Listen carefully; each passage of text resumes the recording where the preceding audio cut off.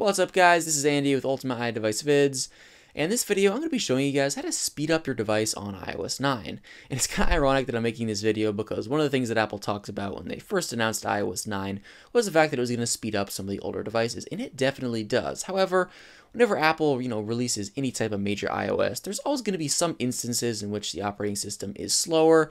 But of course, again, with iOS 9, there are many instances in which it's faster. But again, for those of you guys who are still struggling with speed issues on iOS 9, again, more so with some of the older devices, but they still sometimes happen on newer devices. This video is going to show you guys, again, how to make the most out of your device and how to make it the quickest that it can be.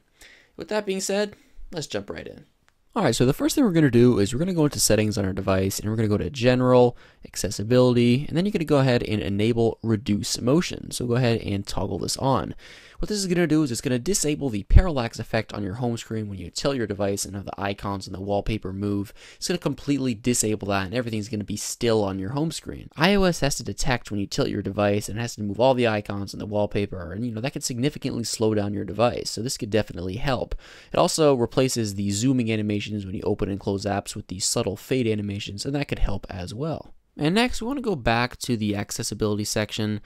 Then we're going to go into increase contrast. And in here, you want to enable reduce transparency. Basically, what this is going to do is it's going to prevent certain areas of iOS from taking in the background and blurring it. For example, Control Center, Notification Center, and the dock. As you can see, Control Center is kind of darkish. It has that dark tint. And if I turn off reduce transparency, as you can see, it's taking in the background of the settings app, which is white. And again, it's blurring that in. That does, drain your speed. As you can see here on the home screen, you can see all the colorful icons being blurred behind Control Center.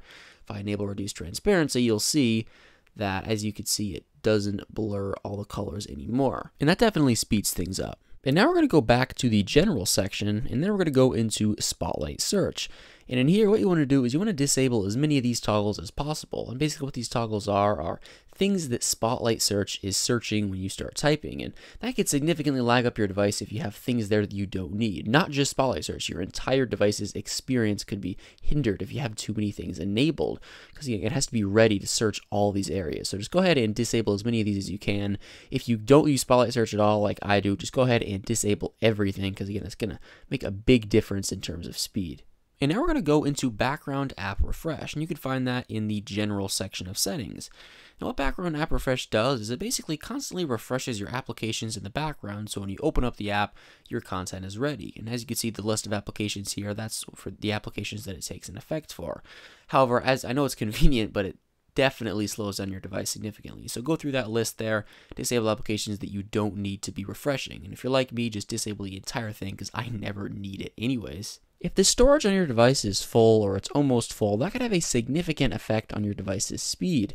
If that is the case, you want to make sure you delete items, so sync them up to your computer if it's photos or anything like that, and then once they're synced up, you could delete them on your device. Because again, it could significantly slow down your device if it's packed, with all kinds of stuff on it, whether it be applications, photos, pretty much anything. And of course, you could check your storage if you go into settings on your device, general, and then about. All you need to do is look at available, and of course, there's the capacity of your device as well. So you could, gauge how much storage you've used, right there. And that just about wraps it up. I hope you guys were able to speed up your device on iOS 9 using these tips. If you did find this video helpful, make sure to give it a like and subscribe to this channel for many more videos on iOS 9, the upcoming iPhone 6s, and pretty much anything else iDevice related. Thanks for watching. Peace out.